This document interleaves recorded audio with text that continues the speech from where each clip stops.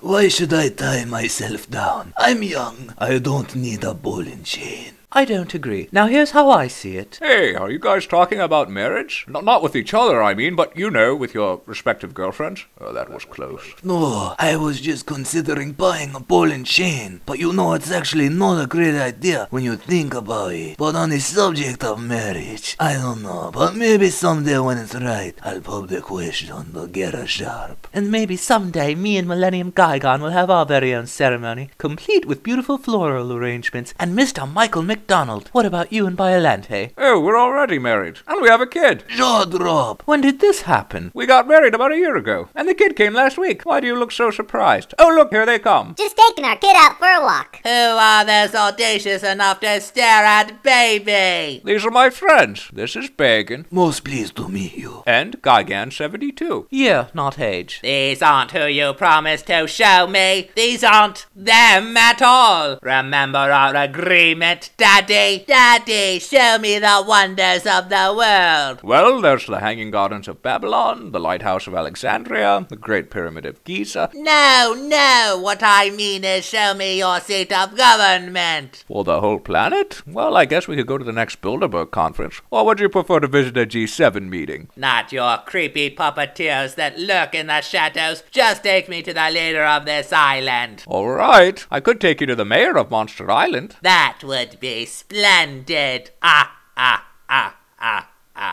You promised, Daddy. Hold your horses there, Celebi. Celebi? Where did you get a name like that? I think we should name her after my great aunt Celery. Well, I think we should name her after my Aunt Bee. Ah, a portmanteau. Yes, a pimento loaf, whatever. Show me the seat of your island government, or there will be dire consequences, up to and including more frequent changings for baby. All right, don't get your precocious little voice all in a tizzy. Scotty, to the mayor's office.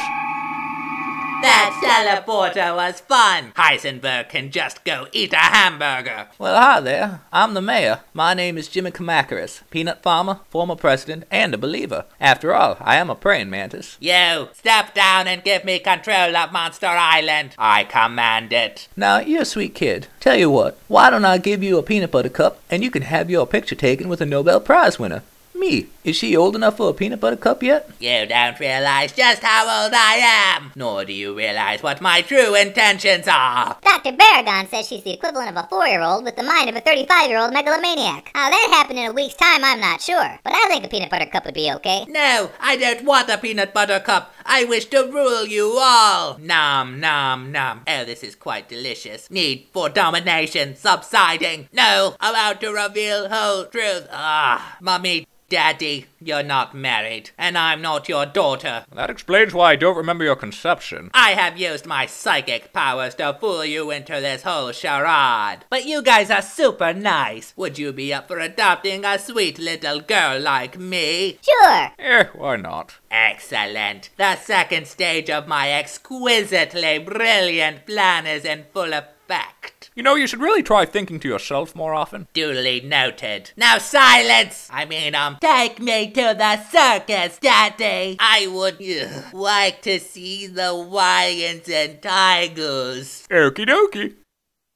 Yes, folks, the celebrated Acrobaticus is performing his feats on this fine Saturday. Oh wait, his mask fell off. Why, it's none other than our illustrious mayor, Jimmy Kamacaris. Is there anything he can't do? I knew it all along. Sure you did. I love you like a sister.